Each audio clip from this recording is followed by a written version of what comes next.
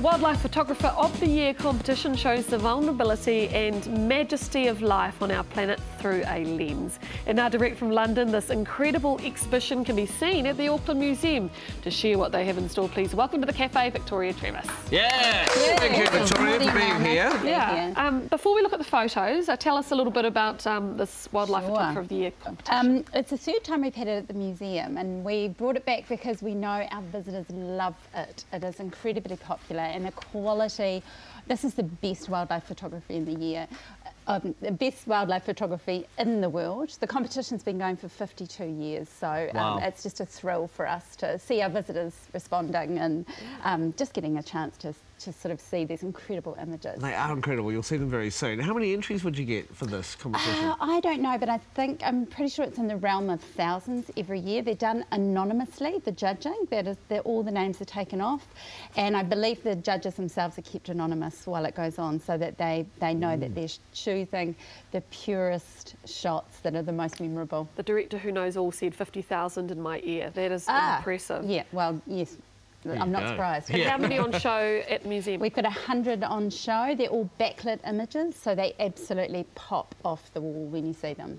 Okay, and how did you manage to get the exhibition here to New Zealand? I mean, it's the third time you've brought it here. Yeah, we've got a great relationship with the Natural History Museum in London, and they tour this around the world from time to time, and they make it better every single year. And yeah, we just respond to what our visitors love, and they really love to see this. We have an amazing sort of collection in terms of natural science as well, so it's a really good fit for us in terms of our collection, which is encyclopedic as well. Right, well, should we have a look at some of the photos, shall we? Okay, cool. So you can talk us through some. What have we got here? Oh, now this photograph here, this is one of my favourites. This is like it's on all the banners.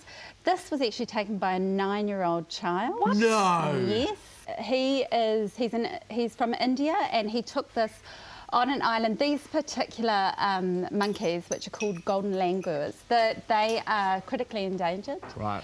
There's only 2,500 left in the world, and this was taken on a man-made island in a river in the Assam region of India. And apparently he got off the boat and he saw this monkey, took the photograph of it just as its sort of eyes moved to the right moment, and then it disappeared and he didn't see it for the rest of his visit.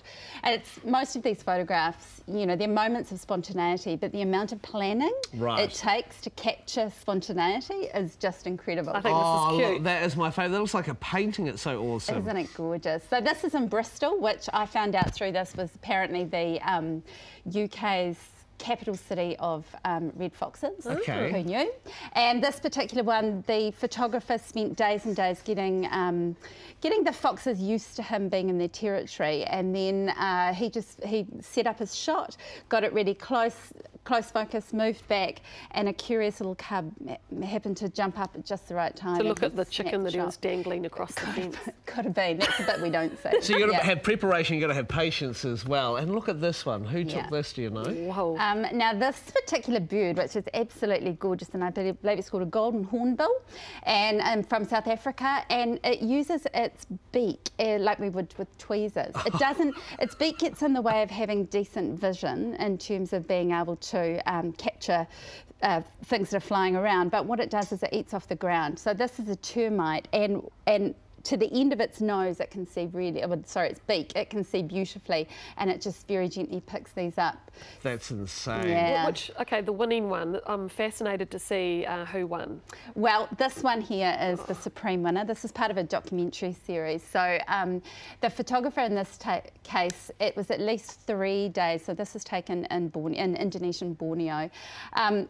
He had a vision for this shot. It took him 3 days of climbing up the tree, because this tree is well above the canopy. So he had to climb the tree himself 3 times to set up 3 GoPros, because with orangutans, they have a mental map of their forest, so they know where to go.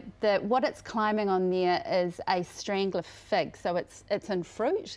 So he knew that the orangutan would be coming back again. So he set this shot up and just waited at just the right moment and sat down. And when he got this shot, apparently it was exactly what he had envisioned. Oh, that's amazing. Thank you so much for joining us. That's great. I'll definitely go and have a look. Isn't that incredible? Yeah, I'll go and have a look too. Yeah, thank you for bringing it here again. Yeah. The Wildlife Photographer of the Year exhibition is currently showing Auckland Museum. It's free to all Aucklanders. For more info, just go to their website. Excellent work. Thank you, Victoria.